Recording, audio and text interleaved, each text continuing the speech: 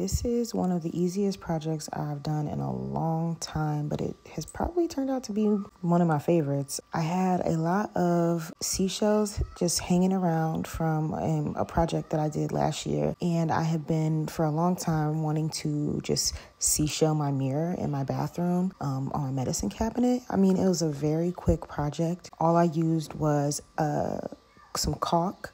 I sanded down the paint finish with a coarse sander sponge, and then I just caulked with some acrylic latex caulk. I did lay the caulk on pretty thick, and I spread it. It was not supposed to be perfect. Personally, I love the organic look. And I literally just put seashells all over the mirror, and I literally love how it turned out. Like, I think it was so easy. Of course, my girl had to come in and help, and it just turned out bomb. I don't know. I love it.